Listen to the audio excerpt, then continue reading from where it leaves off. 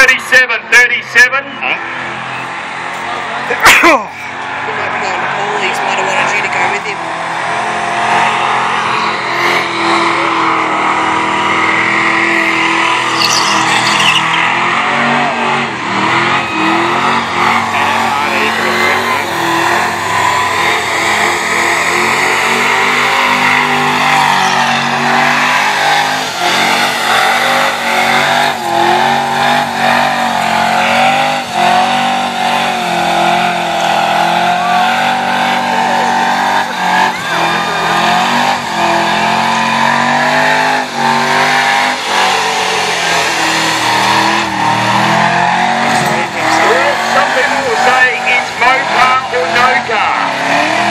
I think Mr. Slammer is one of those guys.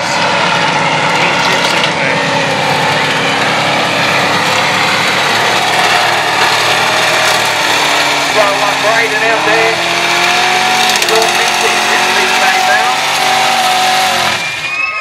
And it's over and out. All done right there where it sits. Give him a cheer.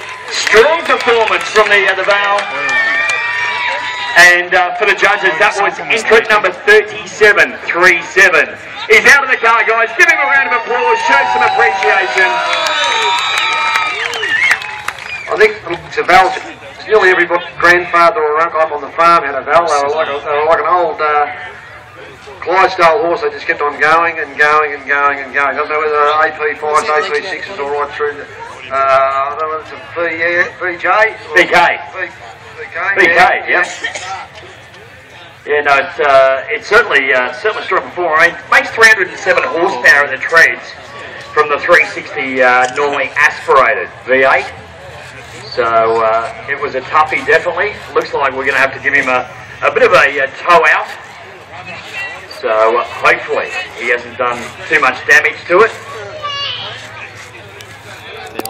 I mean, Benno, these guys, whether they've got a $500 VN or whether they've got a $100,000 GT, they're putting it all on the line. It all depends on what you can afford, and if you can afford a $500 banger and you do it, that's all your day done. And if you can afford a $100,000 banger, and that's $100,000 gone too if you hit the wall.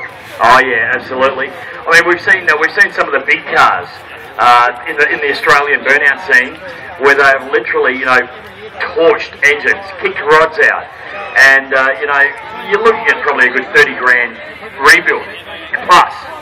Yeah, look, you see blokes like Pete Boozer and Lee from Big V8, all those big top guys, they've got $30,000, $40,000, $50,000 motors in their cars, and you have Pete Ramuz's been around the skid zone for a lot of years with a lot of really tough cars, well presented cars. He went out in the finals of the Masters at some of that, got jammed up in the corner, had the back out, smacked the wall really hard and caved in a quarter panel, and then got blocked up against the fence and had to back out again. He had the worst burnout. It wasn't because he didn't know what he was doing, it was just one of those days that didn't all work for him. Yeah, and that goes down like that. Sometimes these guys, they have a faultless run, and then other times they do get themselves into all sorts of trouble. Alright, we just want to remind you guys